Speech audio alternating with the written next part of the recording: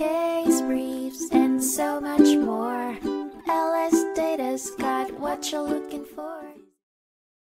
In 2014, the United States District Court for the Southern District of New York heard the case of Pandora Media, Inc. v. American Society of Composers, Authors, and Publishers. The dispute centered around music licensing agreements between Pandora, a music streaming platform, and ASCAP from 2011 to 2015. The court was tasked with determining an appropriate licensing rate, taking into consideration evidence which revealed concerns about potential antitrust violations involving ASCAP, Sony, and UMPG.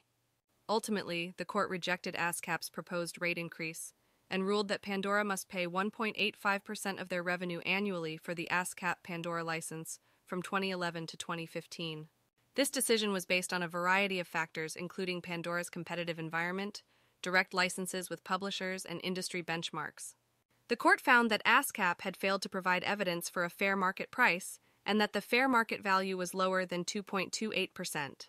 Consequently, ASCAP's proposed rate increase for the license's last 3 years was also rejected. Case briefs, and so much more.